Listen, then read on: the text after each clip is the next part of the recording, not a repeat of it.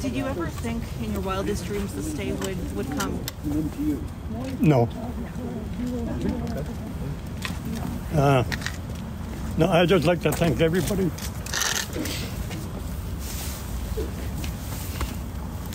Mostly the council, Edric, everyone involved. Bobby asked me to say a few words on his behalf because his voice is weak, and so is he. So they've been 40 years waiting for this, as you can imagine. They're glad this day has finally come. They're sorry it's taken 40 years for it to come, but as Mr. Kennedy and Mr. Lockyer expressed in court, better late than never. But justice denied is also justice delayed. You know, we all should be looking into what went wrong and how it stayed wrong for 40 years before we tried to fix it. And it's too late to fix a lot of it. These men will never get back their lost years. Mr. Leeman's family will never get justice for his murder. And the people in New Brunswick deserve better.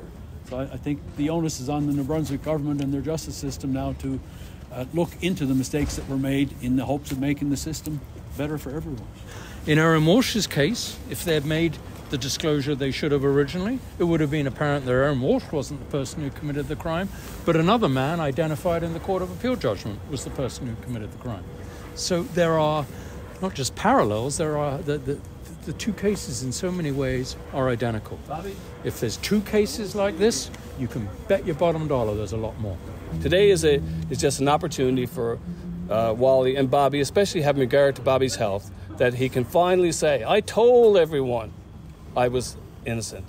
No one listened, and yet today, here I am. So that's really the message. So we're not looking beyond today. And I said to Wally yesterday, I said, Wally, did you ever think this day was going to come? And he said, well, I have to live life, like just take it day by day. And that's why this is so important. It's for these men, it's about them, and it's about finally getting justice.